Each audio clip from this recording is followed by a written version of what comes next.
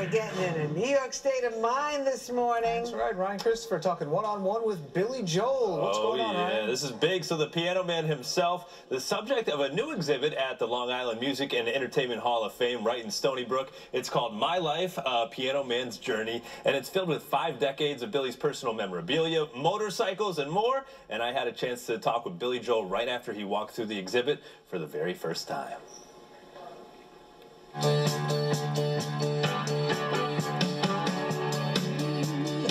Where did he get all this junk?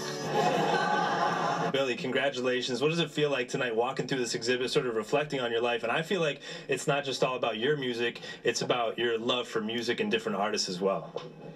Well, it's a little intimidating. Yeah, is it? Yeah, I haven't seen all this stuff of me all together in one place.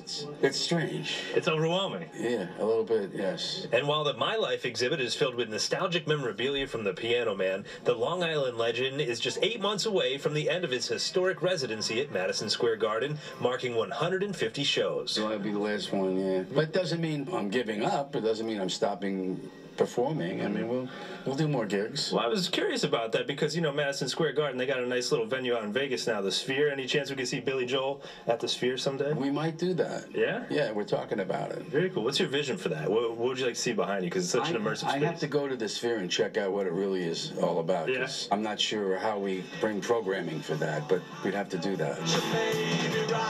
And here inside of the My Life exhibit, you'll find hundreds of personal items from Billy Joel, like this piano that he played on tour with Sir Elton John. You'll learn about Joel's early upbringing on Long Island and his musical influences from the Beatles to Otis Redding and even Beethoven. We saw Billy the Kid sitting at the piano when you were just a little kid. So what is it like looking at those artists and really reflecting on what they meant to you? It makes me think, I guess I've been around. I've never seen it all put together like this. And despite the fanfare at the Hall of Fame, I've done shows on Thanksgiving evening a lot of times, and the funny thing is the audience smells.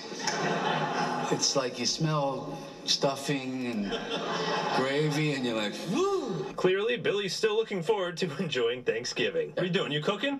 No.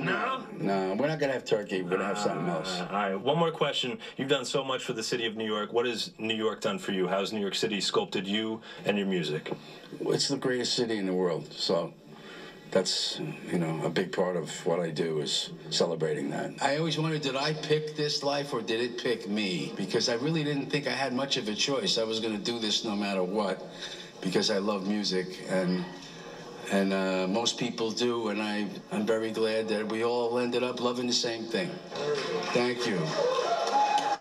So the My Life exhibit, guys, back at the desk, opens Friday. It's in Stony Brook, and you can see that Billy Joel, he was sort of taken aback and a bit emotional having all that memorabilia and his life right in front of him for the first time to be able to go through there.